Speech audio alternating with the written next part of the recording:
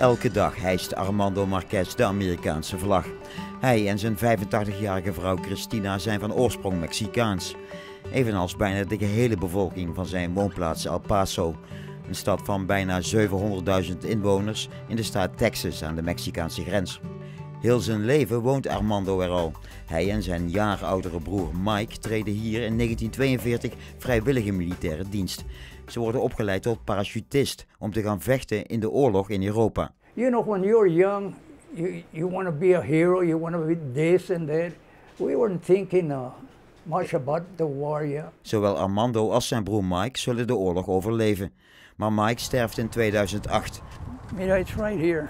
Hij is begraven op de militaire begraafplaats van Fort Bliss in El Paso. Yeah, we were together in the war for over 3 years. But he was a good soldier. Yeah, he wasn't afraid of anything. But now that I'm here, yeah, it hurts. I don't know why, but it hurts. This is a picture of our regimental headquarters company. This is Mike, my brother, and this is me right there. The original company, I don't believe there's one alive right now. De parachutistentraining van Armando begint in 1942. Hij is dan 17 jaar. In totaal maakt hij 35 oefensprongen. Het laatste gedeelte van zijn opleiding is in Engeland. Maar dan komt D-Day, de eerste slag voor de parachutisten. Armando wordt gedropt achter de vijandelijke linies in Frankrijk. Some of us, we jump about 10 miles away from our job zone. And because they couldn't see the job zone, the pilots. And then with the shooting and all that, they didn't know where we were. And when I landed, I broke my leg. And the reason I broke my leg was it was a rookie pilot and he was flying too low and too fast. As soon as the parachute opened, I hit the ground. Na zijn herstel in Engeland wacht Armando op een nieuwe kans om te springen. Die sprong komt er in Nederland tijdens de operatie Market Garden op 17 september 1944. It was in a Sunday at noon. It was a beautiful day, and everybody landed just right. But they shut down my plane, and I was pretty high, and that plane just made a loop like that, and then it hit below me. Then that's when it started burning, the hot air. It blew me about 100 yards away from the fire. Armando is gesprongen in Son. Zijn groep moet Eindhoven bevrijden. But they knocked out the bridges, the Germans did. And then we didn't get to Eindhoven until next day.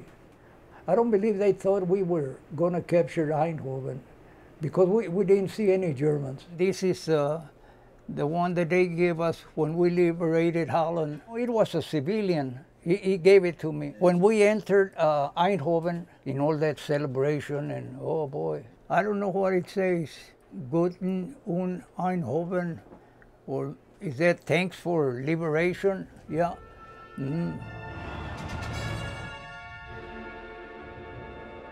Weinig tegenstand in eerste instantie.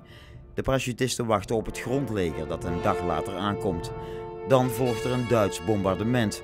Zijn maat Davidson raakt zwaar gewond. His leg was blown off below his knee, and then the top of his head, you could see his brains wiggling like a shrimp. And I said, "Are you hurting?" He said, "No, I feel no pain." Hij zal een dag later sterven. Ook vallen er burgerslachtoffers tijdens het bombardement. Een jong stel met hun baby. I saw them laying on a door, the 3 of them, and 2 guys were carrying them out of the apartment. For me, it was the worst thing of the war. I could see Germans all blown up and American soldiers, but that thing, I didn't like it. It affected me, yeah. I really got mad at the Germans. This picture was taken in Eindhoven. But that's me right there painting this German truck that we captured. And that little boy there, he followed me all over. I let him carry my rifle. Loaded, it was loaded, and I let him carry it, yeah. And I would give him candy, gum, and whatever I had.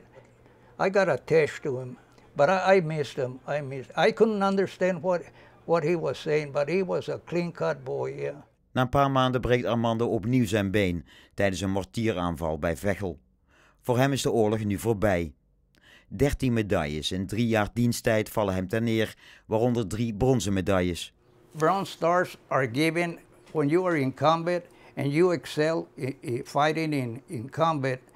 But that's for being brave. I actually should receive only 2 of them, but they send me 3, so I'll keep them. I'm very proud, very proud. Will you be buried here too? Oh yeah. Cemetery? Let's see who kicks the bucket first. We'll flip on it. Yeah.